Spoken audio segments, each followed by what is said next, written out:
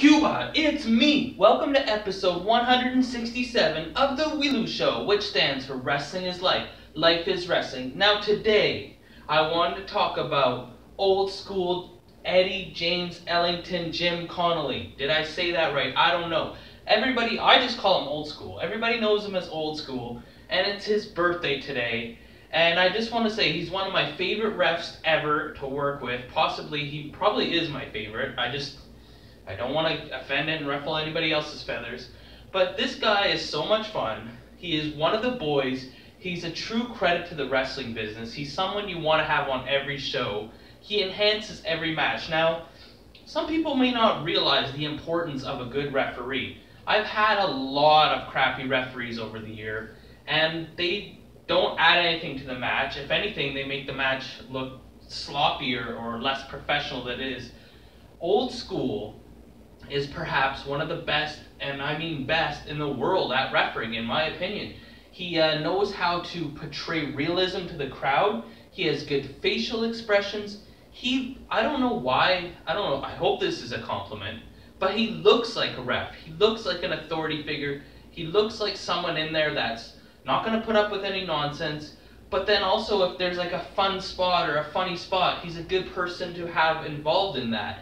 And to me, he's so over. Like, I remember so many circumstances. He did this one match, it was like a 4-on-4 or 5-on-5 match, and he was so over. And honestly, he was better at wrestling than a lot of people I've competed against. And I know another time, I won the Pure Wrestling Championship, and there was some shenanigans pulled, and the referee got knocked down, and it wasn't old school. And the fans were chanting for old school. Like, you don't see refs get over like that. They knew, like, hey, this ref is crappy, he got knocked down, we want old school. And the chant goes crazy just to have someone in there. Like, it's not even like he's a face or it's a heel, it's just like, they don't feel content unless he's the one in the match. Now, I know he's cut down on his bookings a lot, but some people should just pay this guy double. Get him out there. Like, I mean, he's having another birthday, so he's not a young man anymore, but really, he should be working every weekend. Maybe that's too much for him. I know he's had a few injuries and stuff like that, but he's in great shape for his age. And I've asked his advice on a couple of occasions, like, what can I do better with my character? What do you not like? What do you like? Because he sees everything.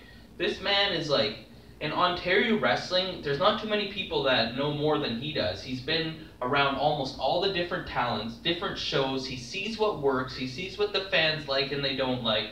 He knows like not to have too many high spots. He knows to have a little bit of comedy. He knows how to vary it and everything like that. But if I, for some crazy reason, was running a promotion, and I would have a couple refs, and I'd have old school one of them, and I would definitely do with Angle with old school. Old school is money.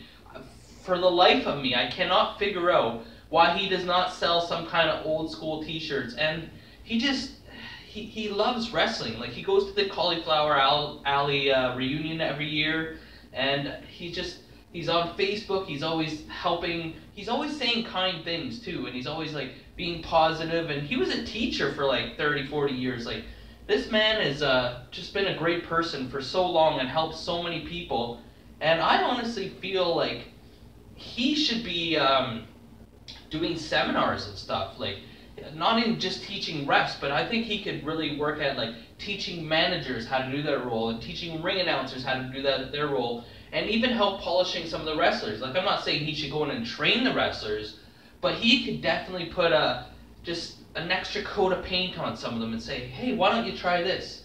Or why don't you try this? And like break some guys out of their bubble, and like he just sees the business the way it should be seen. He is old school, but he's like, that's like the problem with a lot of people. Either they're too old school or they're too new school, where they're doing 75 high spots, or they're just strictly doing old school. Where for me, he's like got a love for old school, but he's able to change with the times and like really see what's working now compared to what was working 30 years ago and combine the two, because old school wrestling is still over and the new style of wrestling is over.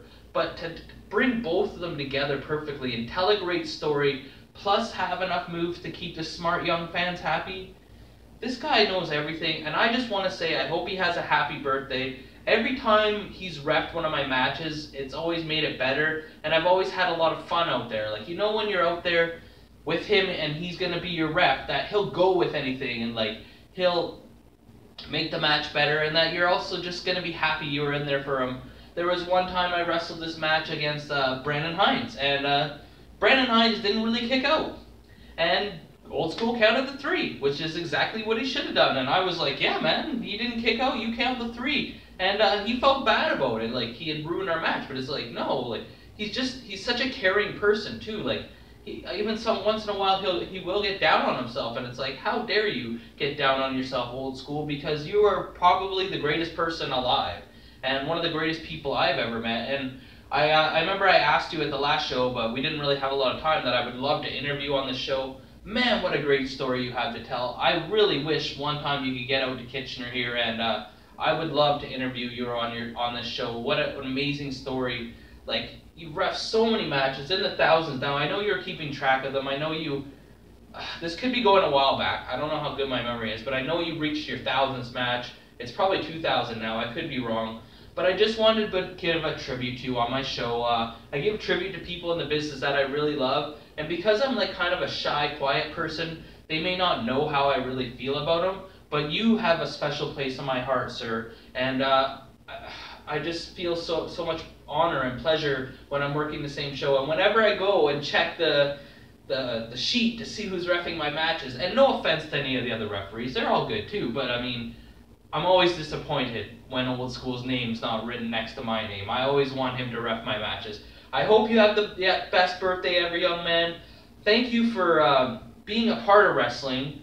I'm so happy. I love being on the same show with you. You're just a great, nice person, full of energy, who just makes people around them happy and glad to be there. Have a great birthday. I love wrestling. I know you do too. Happy birthday, Old School. Cuba!